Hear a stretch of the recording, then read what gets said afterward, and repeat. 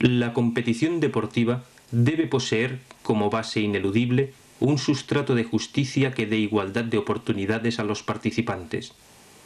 Todos los deportes de competición se estructuran siguiendo criterios de edad, sexo, marcas, etc., con el fin de hacer posible la concurrencia de los participantes de forma que su competencia esté equilibrada y permita tanto la incertidumbre del resultado como el estímulo necesario para que la motivación de los deportistas sea óptima.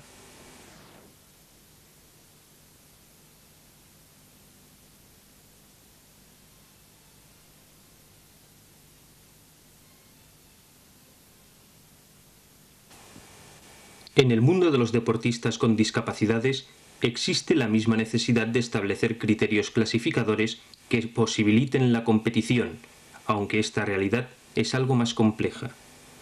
La gran diversidad de posibles deficiencias, la dificultad para establecer y equiparar niveles o grados de disminución, las diferentes capacidades que podemos encontrar incluso en personas con el mismo tipo de afección, ha hecho que los sistemas clasificadores utilizados en la corta historia del deporte adaptado sean objeto de constante polémica.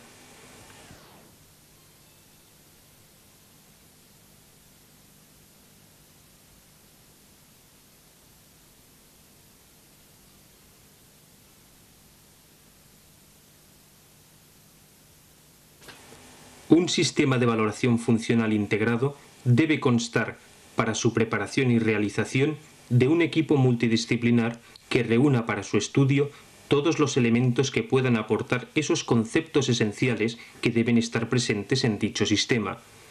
Este equipo estará formado por médicos rehabilitadores, fisioterapeutas, médicos deportivos, técnicos deportivos y deportistas en activo. Después de analizados todos los elementos necesarios, debemos estructurar la metodología de la valoración y la posterior clasificación funcional.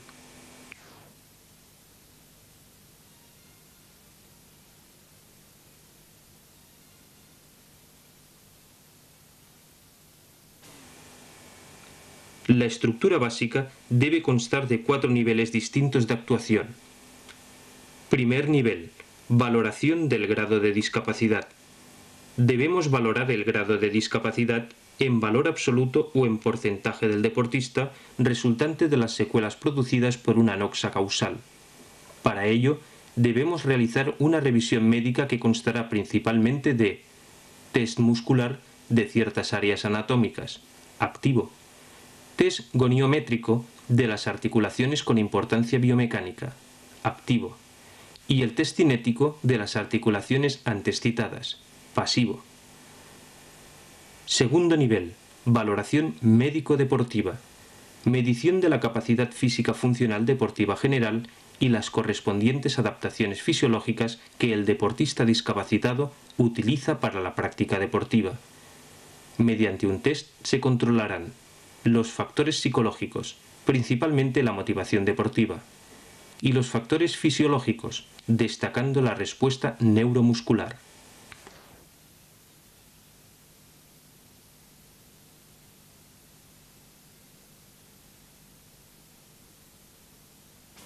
Tercer nivel: capacidad deportiva específica.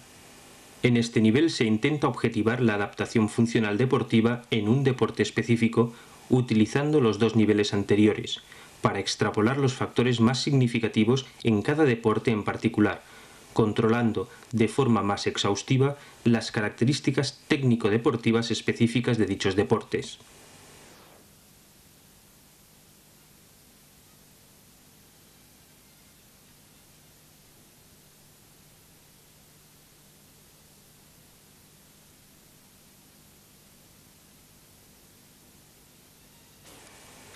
Cuarto nivel: criterios de clasificación funcional.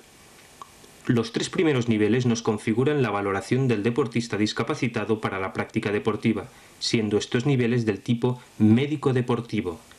Aquí se diseñarán las clases óptimas para competir en un deporte específico, aplicando diferentes criterios que dependen, a su vez, de las peculiaridades del deporte y de sus practicantes. Estos criterios pueden ser estadísticos, médicos, deportivos, técnicos, funcionales y organizativos.